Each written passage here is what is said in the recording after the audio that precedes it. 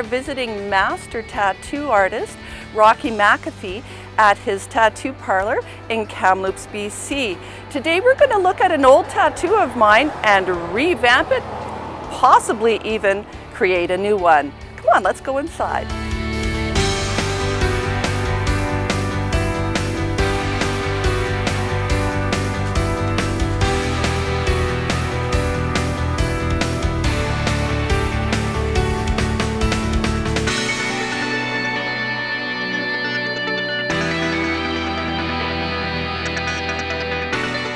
When you are thinking about getting a tattoo, be sure on the design you want and where you want it on your body, because it is permanent. When I do a tattoo, I know that it's going to be there for the rest of that person's life, and it's obviously created by myself.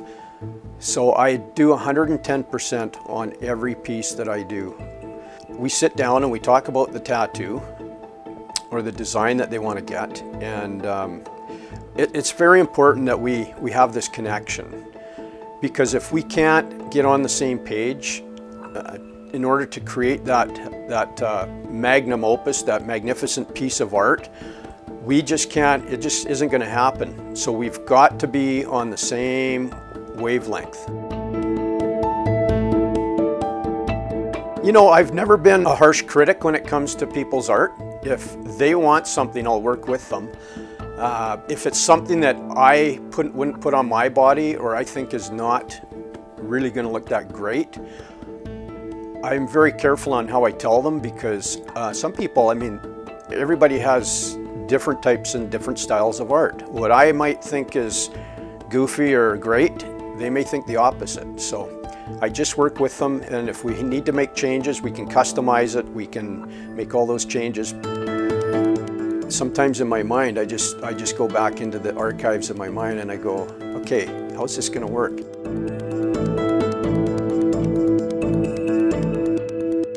Well, I did my first tattoo when I was 12 years old on a fellow, and it was done with needle and Indian ink. I did that in the basement of my parents' home, unbeknownst to them. But when I was 15, I ended up getting my first tattoo, and I fell in love with the whole process. And I had been doing art in class in school. I picked it up. I'm self-taught, because in the day when I was starting to learn, there were very few shops that would apprentice anybody, and you had to know them, or it would be a brother or sister. You couldn't just walk in off the street with your portfolio and try to get someone to train you. It was a very closely guarded, secretive trade at the time.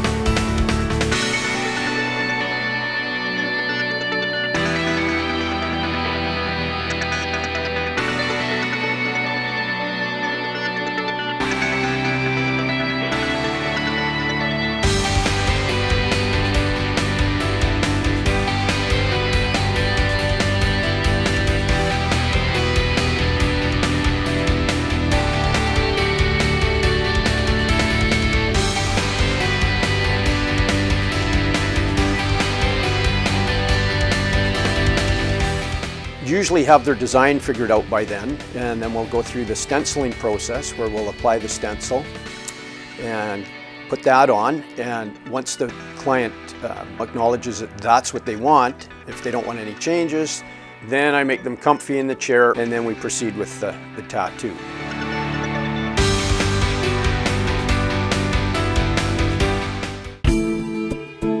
Well, what I do is I make sure that the station is very clean.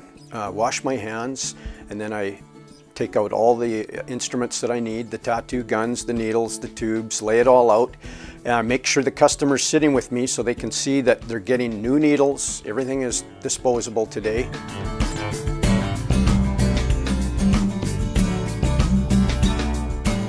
The way a tattoo is applied is we use electric tattoo machines.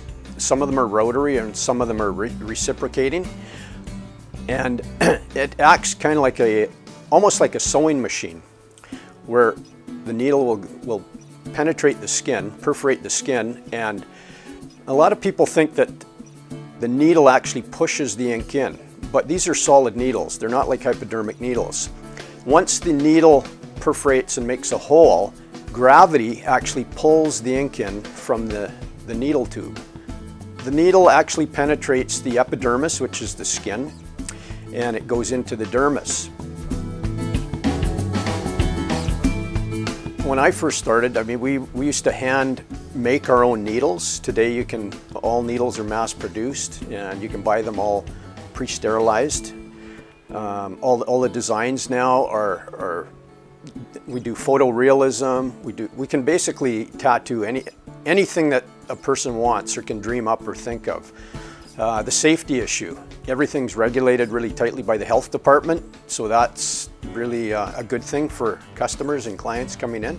When you first apply to get a business license, the health department has to come through and check your shop out from top to bottom and make sure that you're up to the safety standards.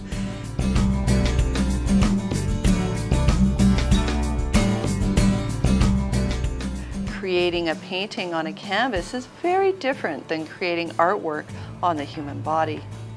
Well, skin is obviously not like paper because it stretches.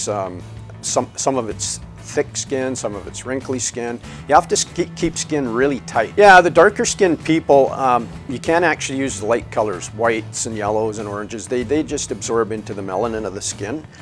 So on darker skinned people, it's better to use blacks, dark browns. You can use dark greens, things like that. On fair skinned people, then basically any color will show up, and sometimes they just really look super bright, but it's on the whiter skin. It's the background of the color of the skin that radiates the color.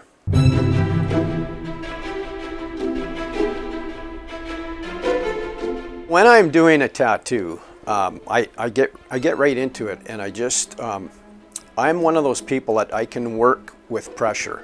I don't usually have to think about what I'm doing. I'll ask the client if they have any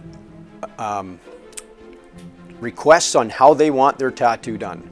And if they give me free rein, then I just go crazy. And I'll just put in whatever I feel at that moment. I'm good with colors. I've been doing it for years. And yeah, I just let the creativity flow.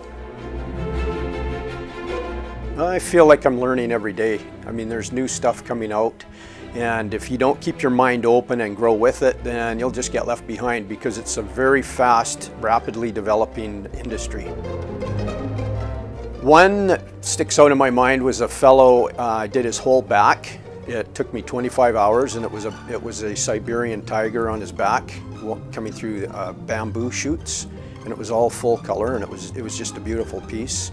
But I do like doing pets and portraits, and the realistic photorealism is what I like to do. But I have done everything, and I don't limit myself to just one or two specialties. I like to do it all. Some tattoos can take 5 minutes, 20 minutes, half an hour. That's what I would consider a small tattoo. If it's a major piece, large design, a portrait or something like that, can take anywhere from 2 to 5 hours. When I have a client in the chair, if I feel that they're maybe experiencing some sort of discomfort, I will always ask them if they want to take a break. You know, I'm a firm believer that a person should never get a tattoo from a person that doesn't have a tattoo, because there's no way they know what their client's feeling. And I think anybody that wants to be a tattoo artist should get tattooed, and that way they're going to know exactly what their client's feeling, so that their pain level will not exceed the part where they just get to the part where they can't handle it. And that's very important.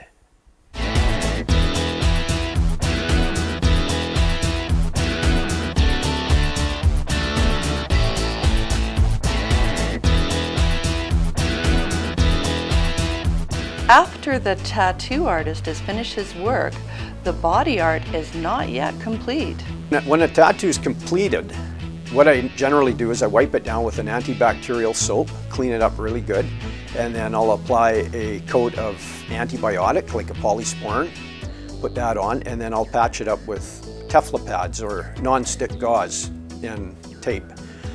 The aftercare for a tattoo is very important. If you don't look after the tattoo properly, then you're not going to have a very good looking tattoo.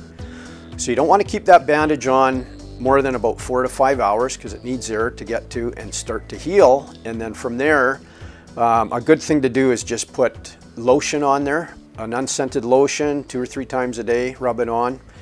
You can clean it in the shower. You don't want to soak it in hot tubs or bathtubs, and just be very careful. And if it starts to scab up, then you don't want to pick it. You just want to leave it naturally. And you also have to watch the sun. You don't want to be out in the sun with a brand new tattoo. My tattoos took time to create. The cover-up tattoo took 1 hour, and the sword tattoo took 4.5 hours to complete. The process does hurt, and I had to take several breaks. Large tattoos can be like an endurance run, but they are worth it in the end. The art of tattooing has been going on for thousands of years. Ever since the Stone Age, people started tattooing for health reasons, decorative reasons, and sometimes to identify each other through different tribes. Tattoos today are forms of self-expression that people love to adorn themselves with, creating body art. The process is long and it is painful, but in the end you have a lifelong creative expression. I'm Karla Pearce, and thanks for watching.